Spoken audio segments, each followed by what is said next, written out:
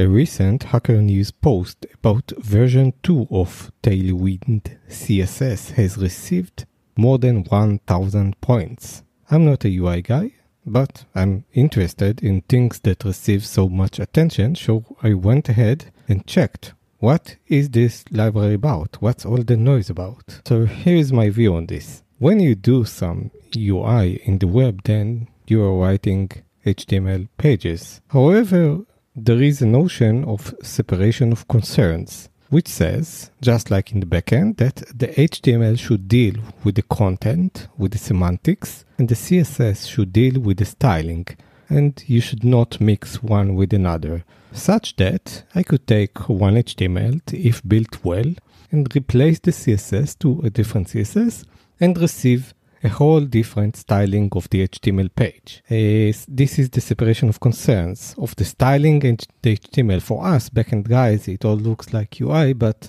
for them, the frontend guys, it's the content of the HTML and the CSS is the styling. They also have separation of concerns. And this we call semantic CSS. So the question is this. What are you going to have in the CSS that you include in the HTML? And this is the basic questions that both Bootstrap and TailWind CSS and other CSS libraries deal with. Which elements are we going to expose? What is the API, as the backend guy says? What is the API of the CSS library or framework? Is the API going to be low level and expose all the CSS basics, or is it going to be higher level? So Bootstrap says, I'm going to be a high level. I'm going to expose a card. You want to show a card on the screen, or you want to show an alert on the screen? No problem. In your HTML element, refer to class, which refers to the CSS value. Class equals card, or class equals alert. And in this way, you have all set of components with predefined configurations. This is a higher level of abstraction. Not only is it a higher level of abstraction, you're dealing with actual entities, card, alert, next button, previous button. And all these already have a preset of CSS configurations. So this is all fine and good, and Bootstrap is, of course, heavily used all around the world. The only problems that I can see with this and others can see is that you need to remember card. Okay, you need to remember alert. You need to remember button next. You need to remember the specific entities, and what if you need a different button next? And what if you need a different thing? Because you have this at a very high level, then there are two results. First, it's a little bit more difficult to remember all the entities that exist. You have to rely on existing entities. Second, if you need to change the styling of an element, you need to go to the CSS file and over there change all the styling. It's a little bit messy. It's another step that you need to go through, but there is a very clear separation. I didn't mention, but there is also the notion of bare CSS. So you don't use any framework or library, you just write the CSS yourself, which is also fine and good. And there are probably also more approaches to this problem.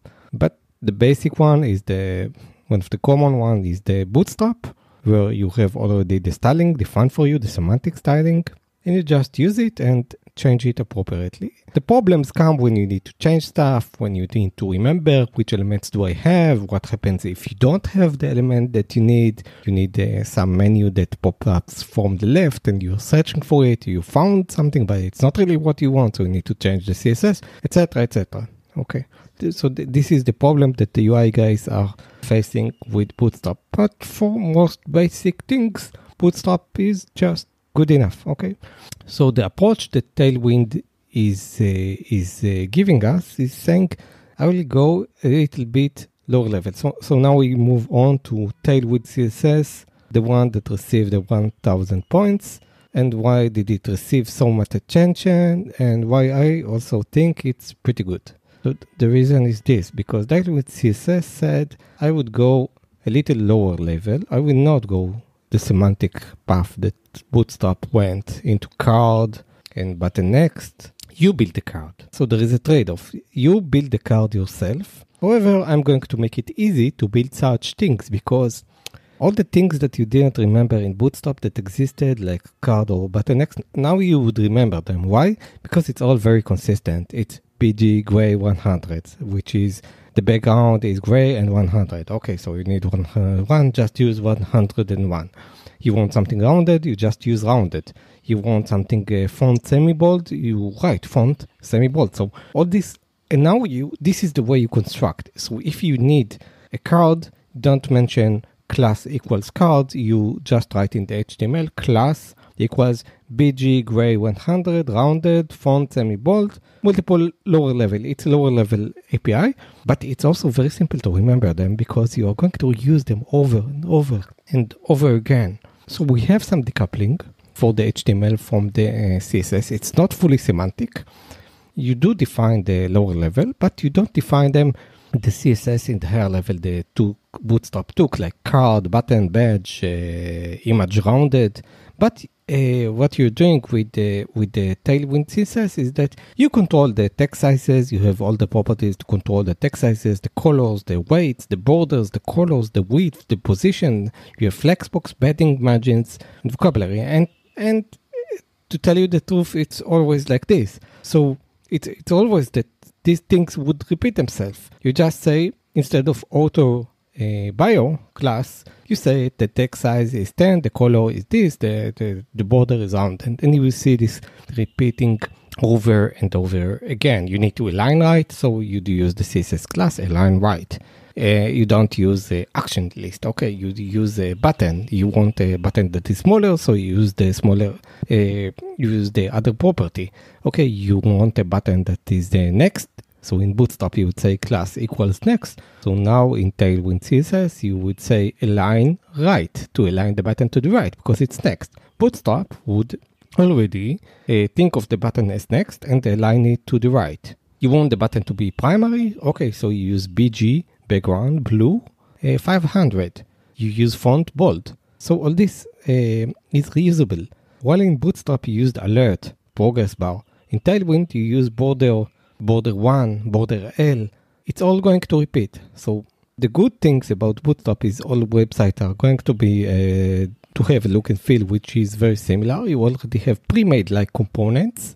In TailWind you use the lower level, but the advantage in TailWind is that you're going to repeat and reuse them, and no one forbids you from aggregating. If you see something that is going, if you see 10 properties in a class that are repeating over and over again in the whole website, just aggregate them into a single CSS. No one blocks you from doing this. So there's not going to be that much of a repeat. It's going to be pretty simple. So the things is this: when you need to choose between Bootstrap and TailWind, if you already know Bootstrap or want to use it, it's great. If you want to use TailWind, it's also great.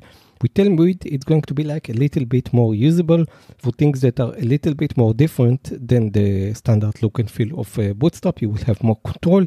If you want to replicate a website that you see on screen, then I would say, or an image, then replicating something, then Bootstrap is going to be great. Which are comparisons in between some CSS